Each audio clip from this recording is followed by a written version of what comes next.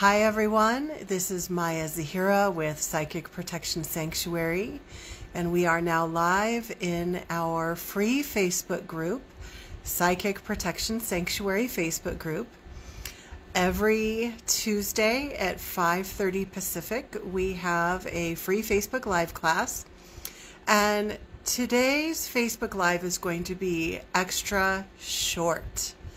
I'm going to be doing that I think usually for our end of the month Facebook Live, so we have a real quickie one tonight. So we won't have as much discussion as usual. I'm just going to share some things with you in and out. Before we dive in, I want to give a quick shout out to everybody who's watching the replay, wherever you're watching the replay, especially a shout out to all of the subscribers on the YouTube channel, which is also called Psychic Protection Sanctuary. And okay, so let's dive into today's topic. Today I want to talk about how false light entities cause delusions. How false light entities cause delusions. So before we dive in, I want to give you just a little quick intro. Once again, this is Maya Zahira, and I specialize in helping people with issues around psychic protection. People who are experiencing unwanted paranormal activity, and having unusual spiritual experiences. There's a broad range of unusual spiritual experiences that people can have. One of the areas where I teach people is helping them to develop discernment. So this topic today is going to help you develop your discernment in what spiritual entities and messages are trying to come through you.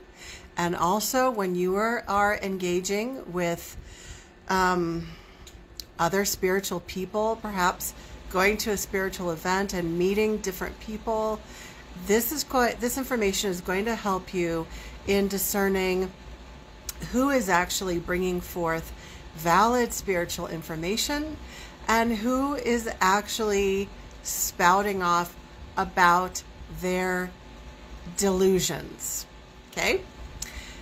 If you would like to go deeper than what we discuss in today's video, you can find out more at my website, psychicprotectionsanctuary.com, and my flagship program where you can receive mentoring is called Spiritual Empowerment Academy. You can find that information on my website. Okay, so let's talk about how false light entities cause delusions. I would be remiss if I didn't give a medical disclaimer here, because I'm throwing the word delusions around left and right. I am not a medical professional. I am not a mental health professional. I am not a psychologist, psychiatrist. I am not a therapist. I am not a doctor.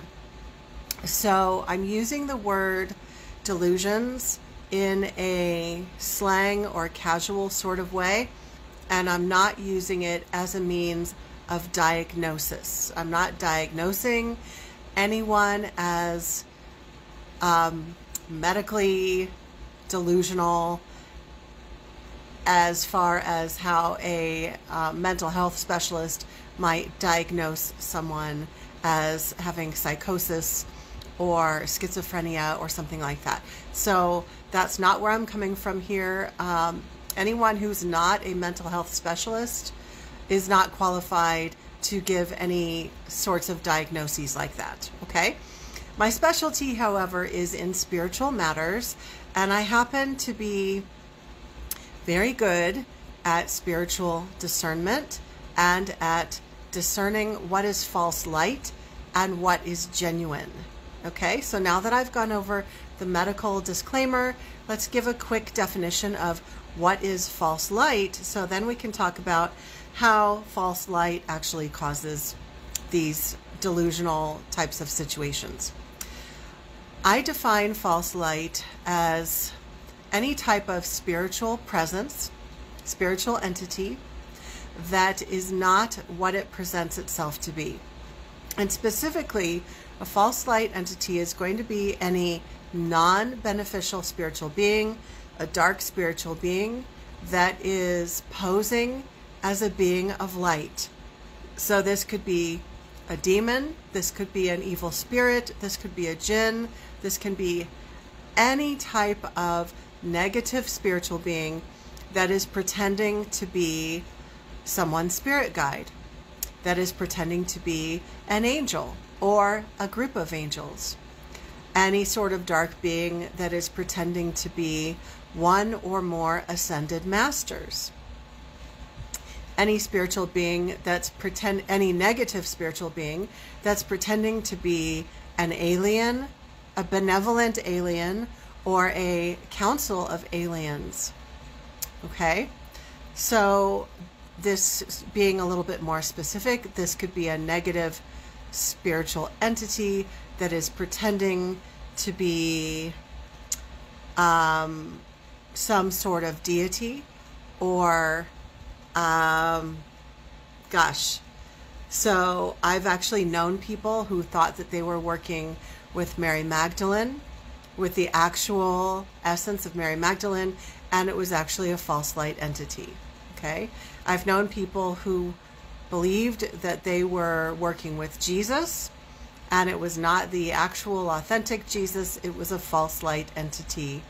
I've known many people who thought that they were channeling valid messages from one or more alien beings, when in fact they were dealing with one or more imposter entities playing a game. So any benevolent spiritual being from any tradition, I mentioned some that were Christian oriented because that's the tradition that I grew up in, but any benevolent spiritual being from any tradition can show up as actually authentic, like it's actually who they say they are, or it can be a hijacked situation where it's actually a negative entity acting as an imposter, pretending to be that benevolent being. Okay? So hopefully that gives a clear definition of false light entities. Why do false light entities, these dark entities disguised as light, why do they do it? For them, it's a game. Honestly, they think it's hilarious to mess with humanity. They are on purpose leading people astray, keeping people chasing their tail, people who think that they're bringing forth these amazing, beautiful messages that are actually not even valid. They're 80% truth and 20% intentional lies. So for the most part, it's one big joke to them. These dark entities think that it's hilarious to cause confusion. They will specifically target someone who is a genuine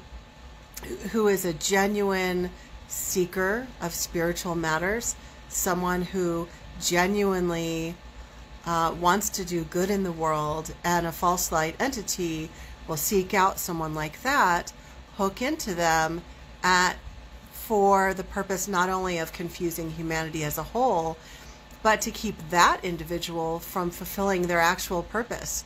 They are instead chasing a whole false narrative. Okay? So that's just my quickie definition of what a false light entity is, but I give a very thorough explanation in my recent book, my second book, the Psychic Attack Sourcebook, which you can get on Amazon and all of the other online booksellers. It's not for sale with the like in-person bookstores, at least not yet, but you can get it anywhere online. So let's talk about these delusions that we're talking about. Now, as a lay person, as someone who's not a mental health specialist, I'm using the word delusion in a casual way to define the experience of seeing, feeling, hearing things that actually are not really happening. Hi, Leisha. Hi, Lori. Hi, Charlie, John. Hi, Stacy. Hi, everybody. So when I say delusions, I'm talking about experiences that the person believes are real, but that are actually not real. And so the false light entity, one or more false light entities, hooks into a person and then takes that person down an entire delusional rabbit hole. Now I want to peek at my notes here because I've got some important details. So that there's a couple of things that this false light entity will do to the person. They will feed into the person's ego. And let's face it, we all have a bit of ego. And a lot of times if someone is not very confident, if they don't have a very balanced level of confidence, it's actually very easy to hook into the person's ego to try to make them feel better about themselves, not in a good way. And so this false light entity will feed into the person's ego and make them think delusionally, because it's not really happening. This false light entity will pretend to be any number of beings. Either it'll pretend to be one being all the time, or it'll switch around. And I've seen both experiences. So they will feed into the person's ego, and they will give the person the delusion, make the person believe that they are the reincarnation of Cleopatra, that they are the reincarnation, that this person with the false light entity hooked into them, the false light entity will make the person believe that they're the reincarnation of Jesus, that they are the Holy Spirit incarnate, that they are the reincarnation of a certain Egyptian god or goddess, that they are a particular deity incarnated, all of these different things. And you may have run into somebody or somebody's in your spiritual communities who has talked about things like this. Okay? And so now it's going to be up to you to build your discernment and decide what is valid and what is not valid. Because I'm not going to tell you who's delusional and who's not. You're going to have to decide this for yourself. Because honestly, there are a ton of people. I'm going to say something kind of different here, but there are a lot of people in the spiritual communities who believe that they are having valid experiences when they're actually experiencing delusions. And it's because they have one or more very, very, very convincing false light entities hooked into them. I feel very confident in telling you that I know a lot about these false light entities. I've had multiple experiences with them, and there was one experience that I had just a couple of years ago that was very informative. It was so fascinating because I was very lucid during all of it. I was very grounded, and I could see exactly what was happening. And I had gone to a metaphysical shop, it was a new age shop, and there was an entity there at that shop. And it was fascinating to observe this because I think that entity, that false light entity, had never, as far as I could guess, that false light entity had never encountered anyone that could see it and that knew that it was fake. And the reason why I say that I think it had never encountered anyone like me is because it kept trying. It tried every trick in the book. And it wouldn't have done that if it knew that I know all about it. And so, like, at first it showed up, it appeared as a council of alien beings, and it said that it was going to help me to bring special messages through it was going to help me bring these important spiritual messages through to help humanity and to share with planet Earth. Now, anybody who really has a heart of gold and wants to help the world, their ego would get stoked by that.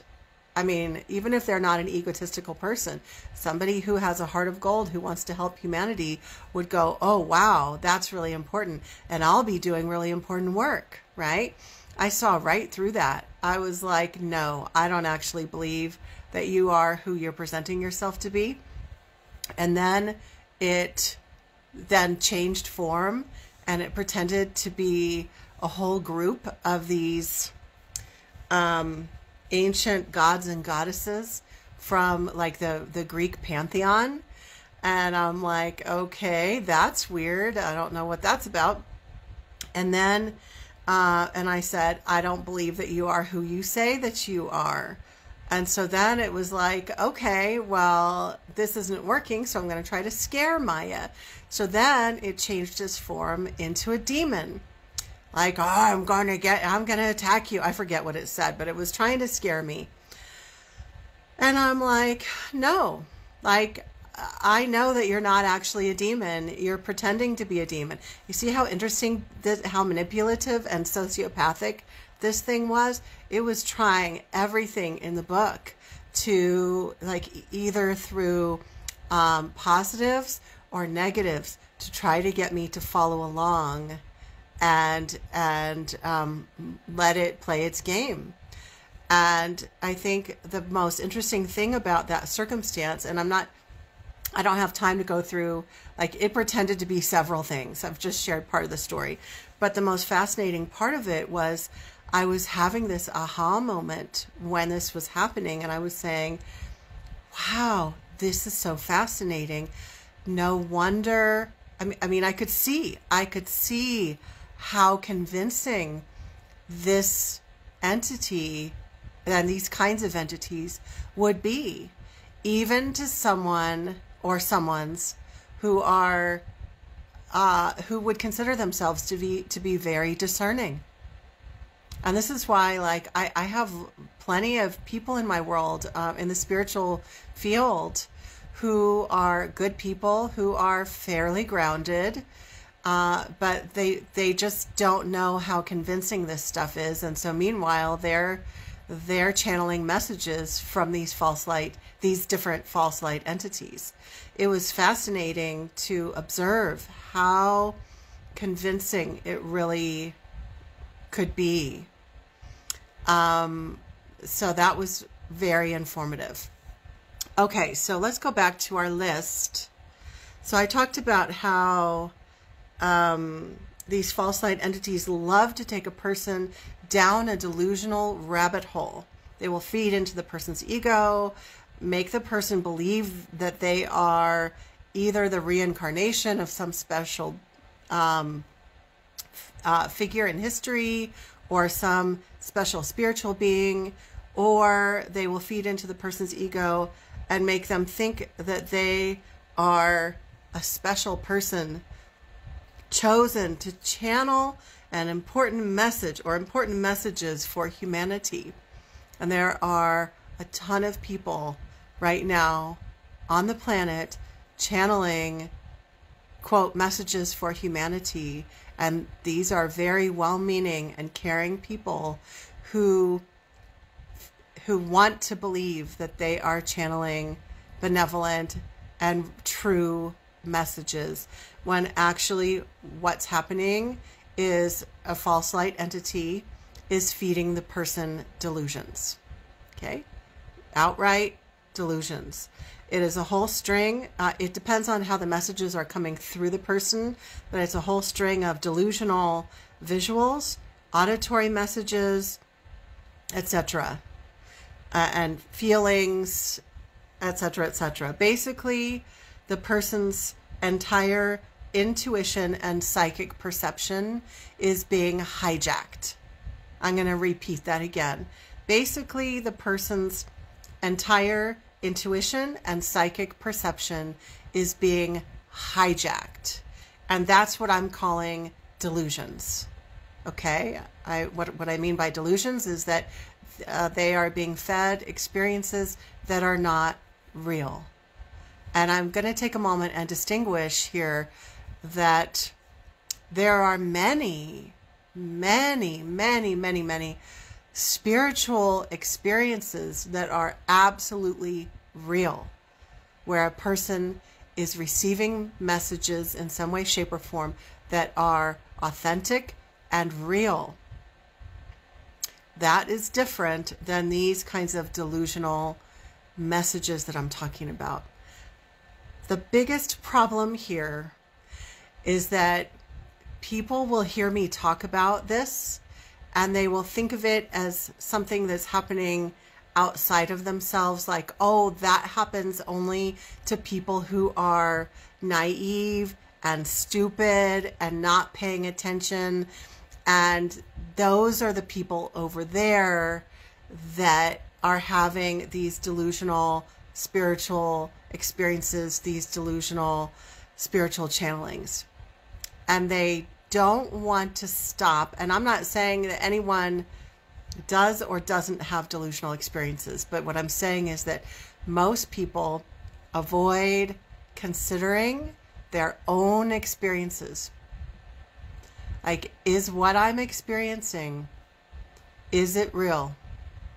Are these entities that I'm connecting with, are they real? Is there any chance that this could be false?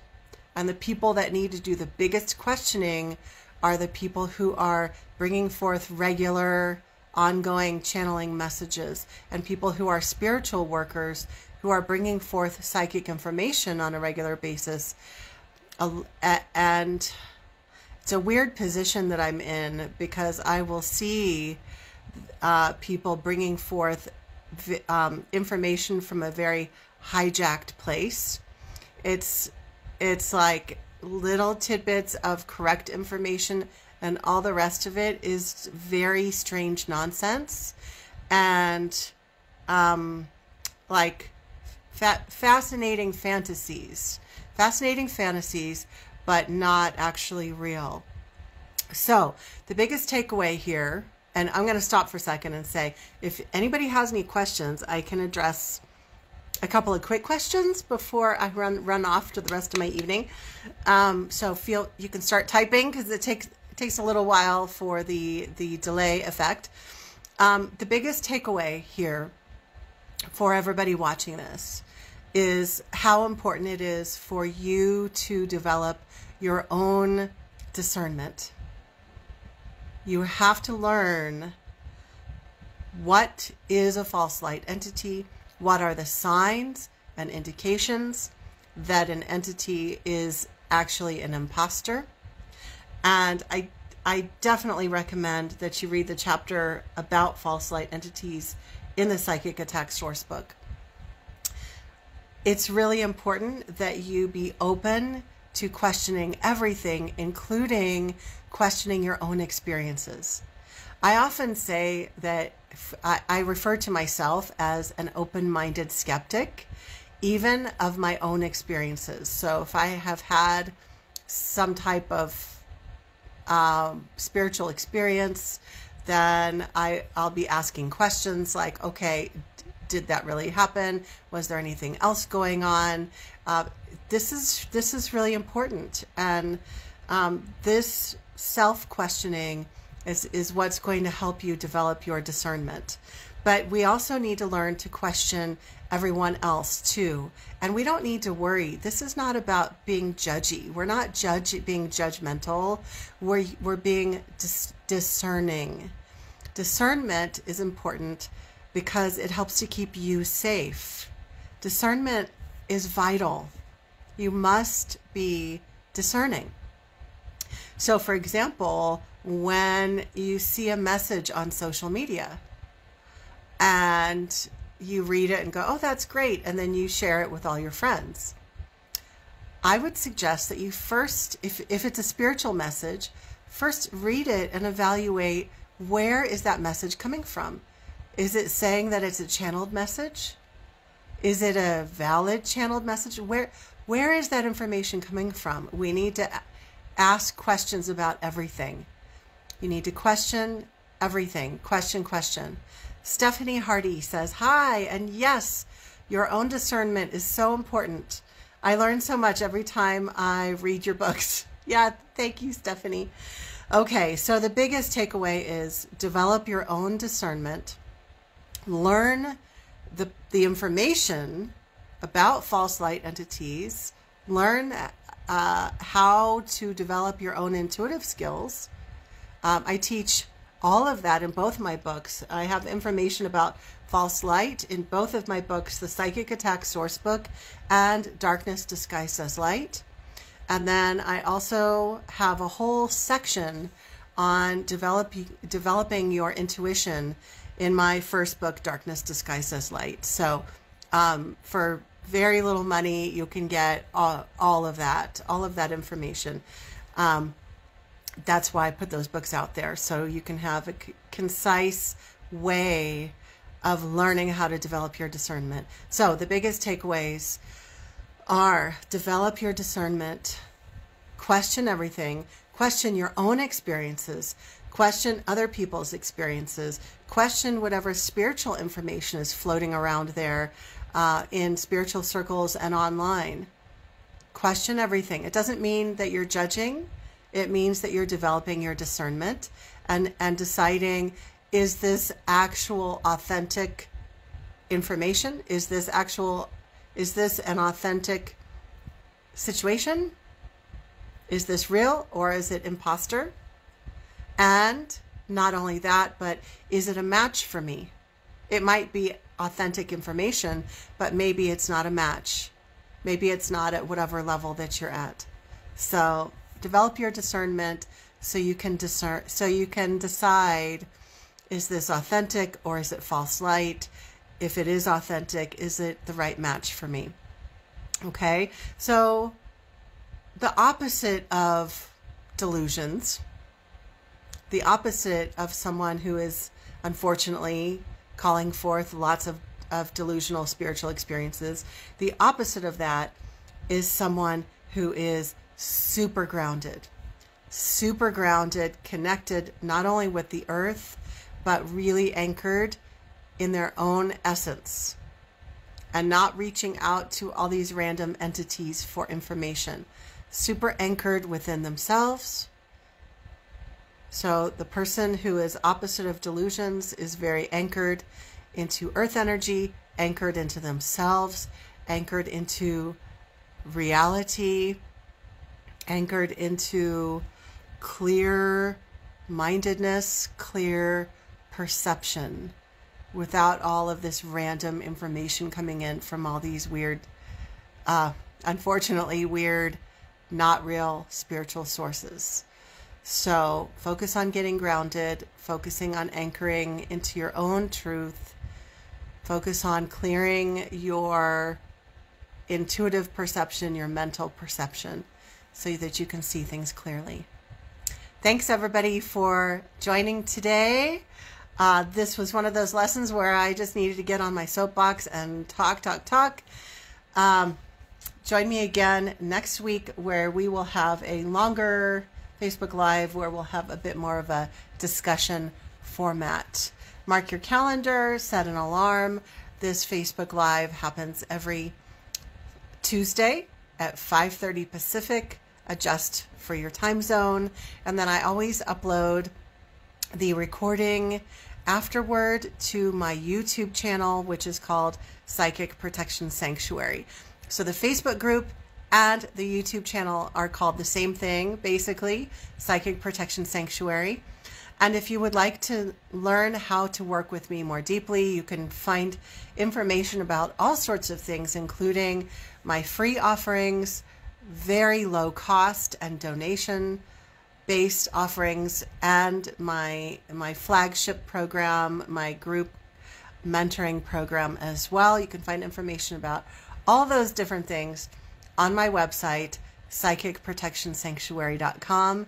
And also, if you sign up for the email newsletter, I will send you a free quiz that helps you understand the various symptoms of psychic attack, so that if you're having problems right now, you'll be able to discern if you are under attack. And if you're not having issues right now, understanding these different symptoms will help you be able to ward off any kind of issue in the future if anything should be trying to ramp up.